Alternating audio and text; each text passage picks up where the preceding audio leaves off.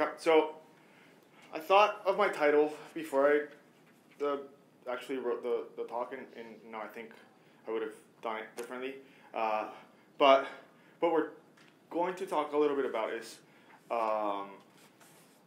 how to build teams from populations that are not necessarily what we consider mainstream for hiring technical talent, right? So this is a little bit based on my experience building a team at a company called Ride.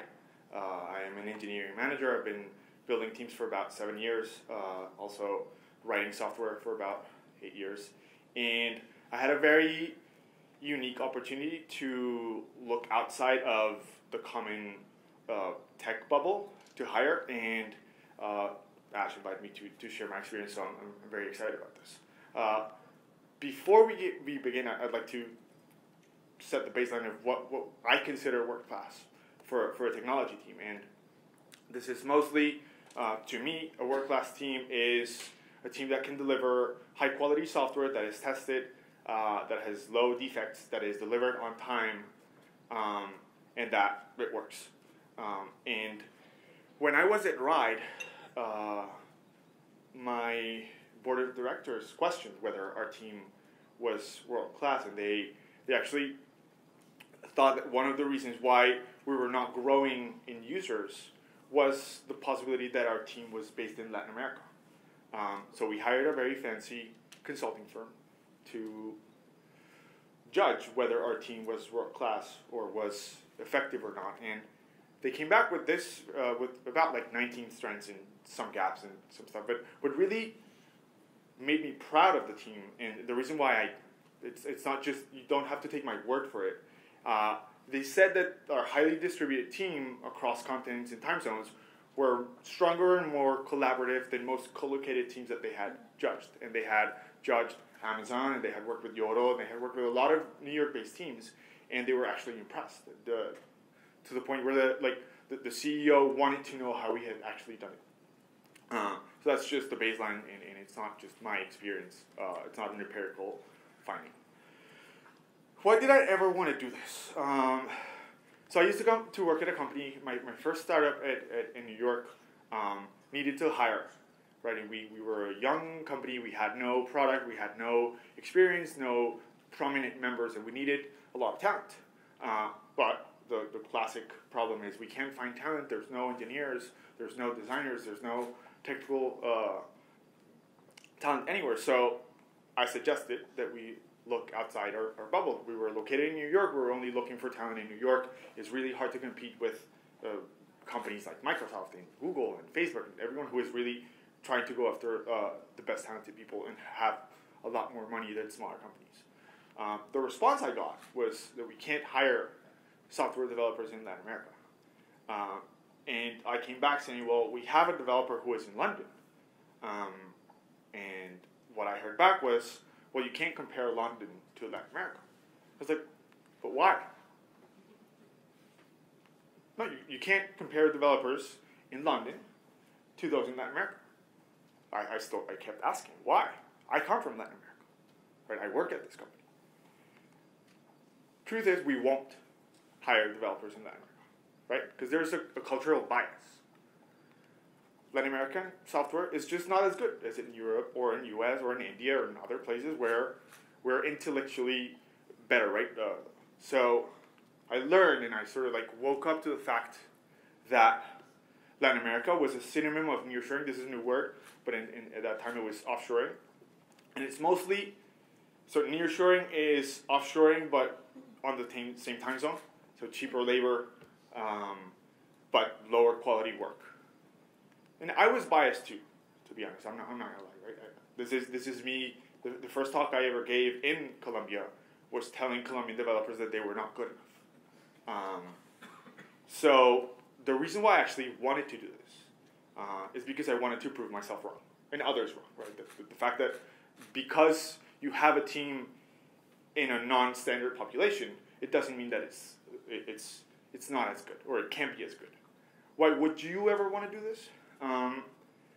So there's a lot of ongoing conversations about diversity. There's not enough. But we are bridges, and we'll go a little bit into that, but I think there's not enough experience, not enough stories on how other people have actually built diverse teams, diverse communities. There's a lot of like demand for it. There's not enough recipes or not use cases, study cases, yes? Study cases, examples. There's not enough examples of it happening and working, and metrics on how it's actually better, like what this fancy consulting firm found. So what I would switch in my title is that instead of developing nations, because I actually didn't build this team from a developing nation, I built it from New York in developing nations, is how can we build world-class teams from marginalized populations. So this was me, right? I was in the middle of Latin American developers and American developers. And I was able to take advantage of that and look and open up a world that no other company had to bring in a lot of people. And you are in the middle of the mainstream, right? We're here in New York in Microsoft, which is one of the most popular companies, technology companies, but we also have access to populations that no one is really looking at. And even to the point where they may be considered not good, like lowering the bar, and we want to change that. This is the first version of the right team. This was 3 months after I started. Only the four people in the front row were hired before me. Everyone else was hired after me. So in 3 months, we hired about 12 technologists.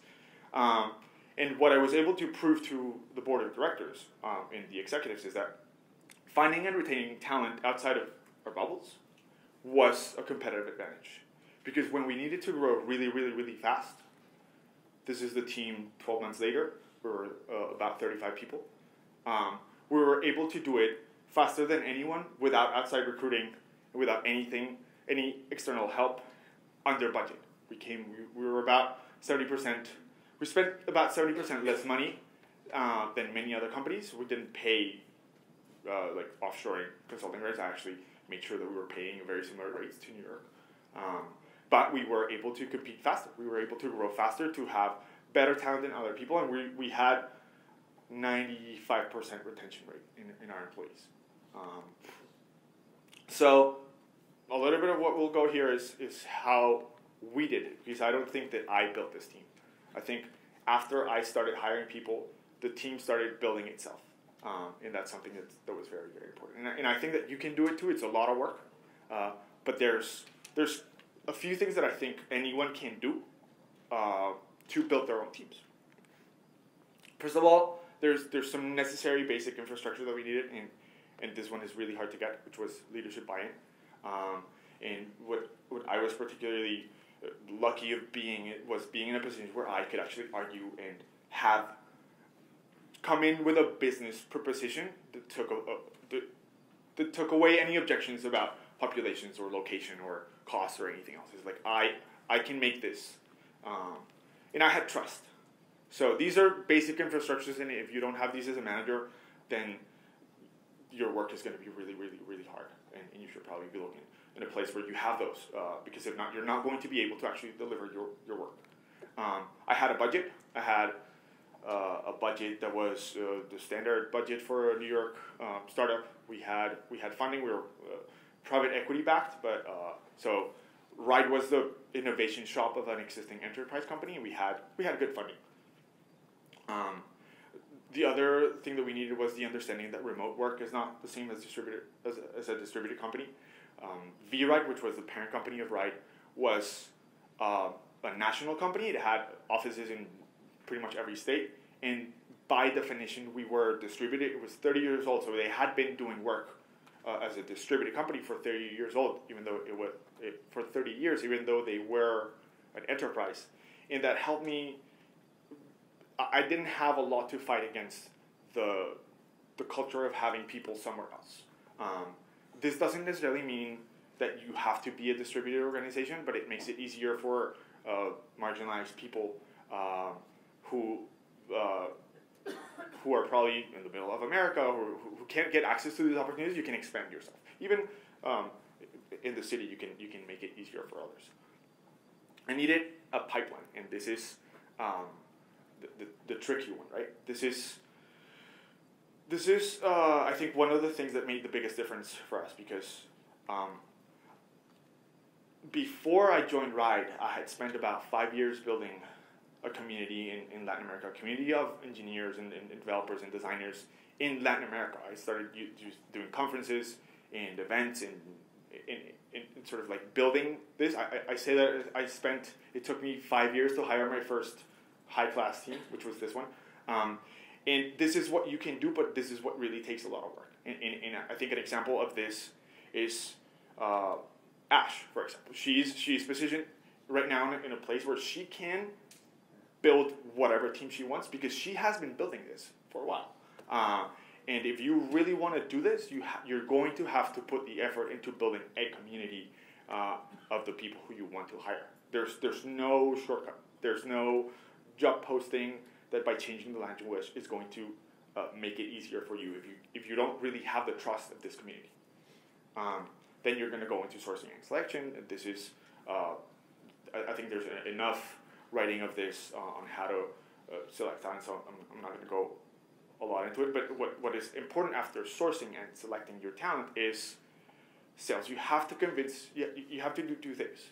You have to convince them in the opportunity and why your company is better than something else, but also you have to sell them why they are the right person for the job. Because sometimes you're going to find yourself against imposter syndrome, people who don't think that they actually deserve this job. The biggest challenge I had going into Latin America, into Barranquilla, which is a small town in Colombia, and in convincing one engineer, they felt there was something.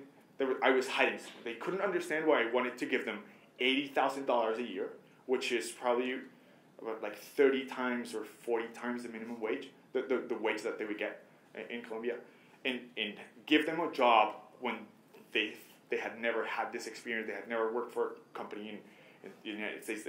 So I had to do a lot of selling them themselves on it, and it is very important that you can actually do it. Then the onboarding and training was very, very different because I had to use culture shock.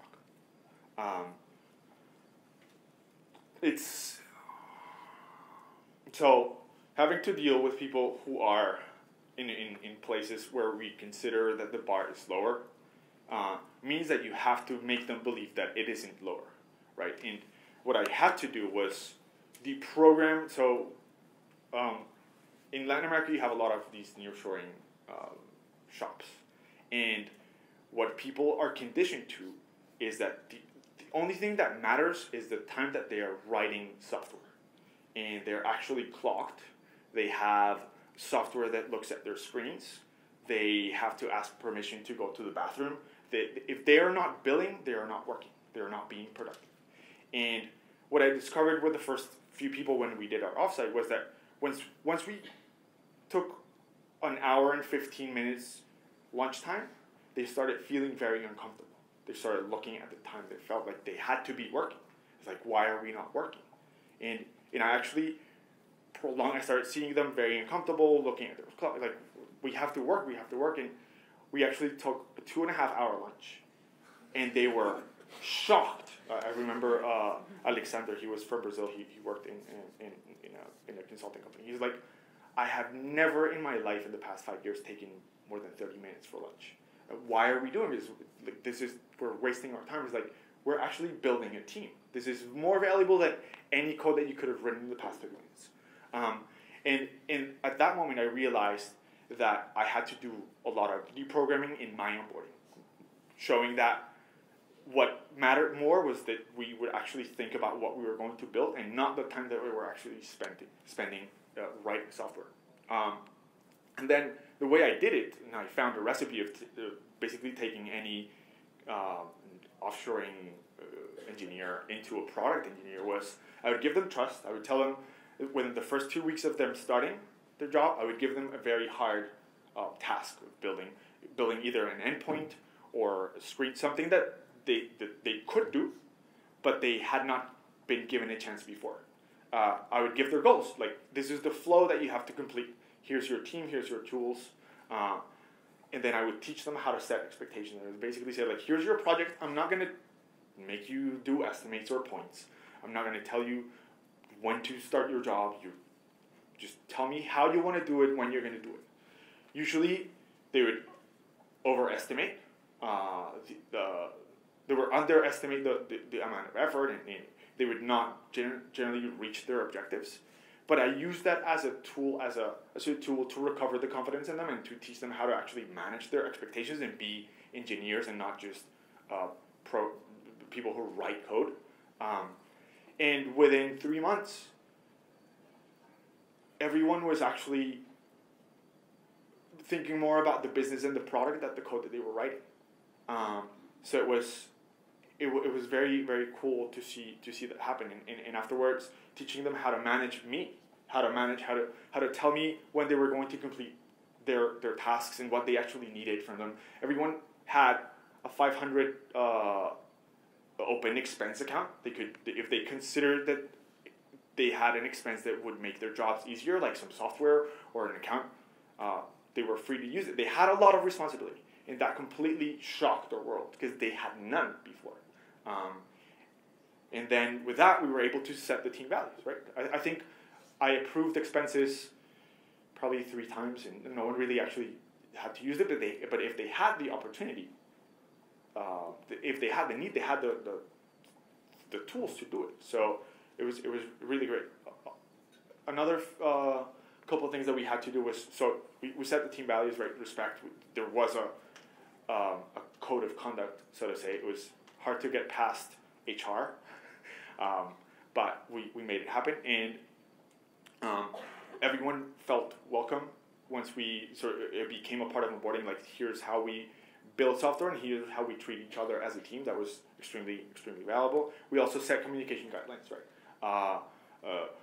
Because now we were going across language barriers, and sometimes humor in Latin America is very inappropriate, and it doesn't translate, and so I had a lot. We had a lot to do as far as community management, which was not ill-intentioned, but there was a cultural barrier, right?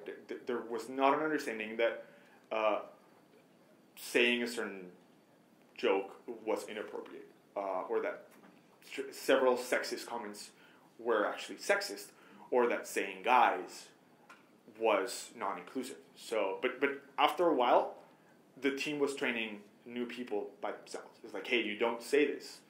Even consultants who would come out from outside would be shocked. It's like, why are you so inclusive here? It was pretty cool to see. The last tool I think I gave the team was the room for failure. If we expect that we're going to try to achieve something really, really hard, we need to assume that we're risking a lot, and if we're risking a lot, then we have to have a chance to fail.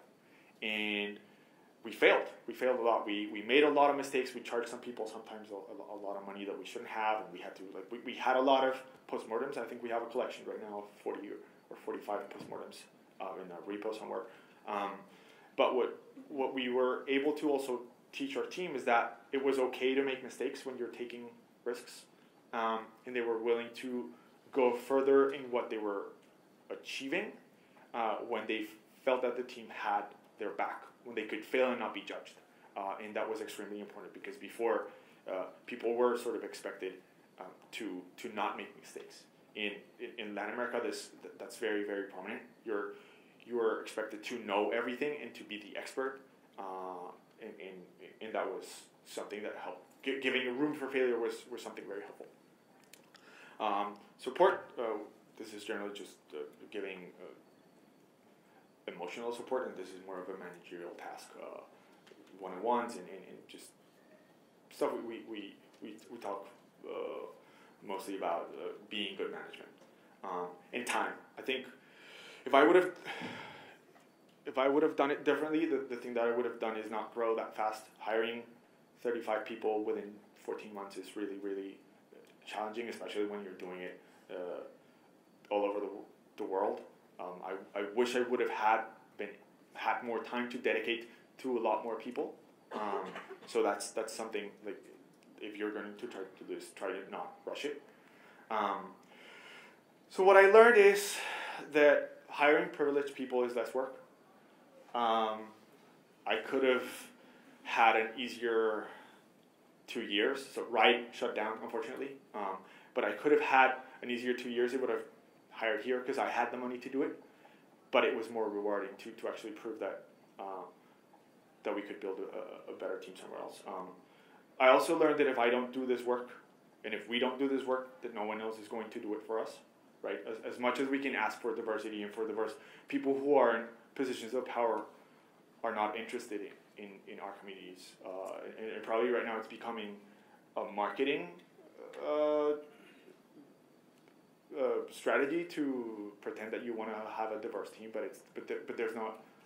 It's not true. And unless we do it, we can't expect others to do this work for us. There's a real competitive advantage in hiring people from marginalized populations. No one is looking to hire here. There's virtually untapped talent, and you can have a better team. I don't know if you ever saw the Moneyball strategy or that movie, but you can have a better team by looking at populations that no one else is looking at. It is a real competitive advantage from a business perspective, and you can sell it to leadership teams that way. This work pays off for my company. We were able to grow a team faster than many companies in New York would have wanted or would have wished, with less money. We actually did it under budget. This work paid off for my people. So if we talk about statistics, out of the 35 people in the Ride Technology team, 80% were Latin American, from 4 or 5 different nationalities. Only one of them worked for an American company before, so they earned in dollars before. And today, everyone who has a job works for a company either in Europe or in the U.S., and they are part of their A-class team. So everyone, they were also able to use their Ride experience as a stepping stone. And even though before Ride, they would have never considered that they would even belong in a company in the United States, right now they actually feel like they deserve it, and they have the ability to work in one. So I was wrong. You can compare a developer from England to a developer from Latin America, and they can even work on the same team.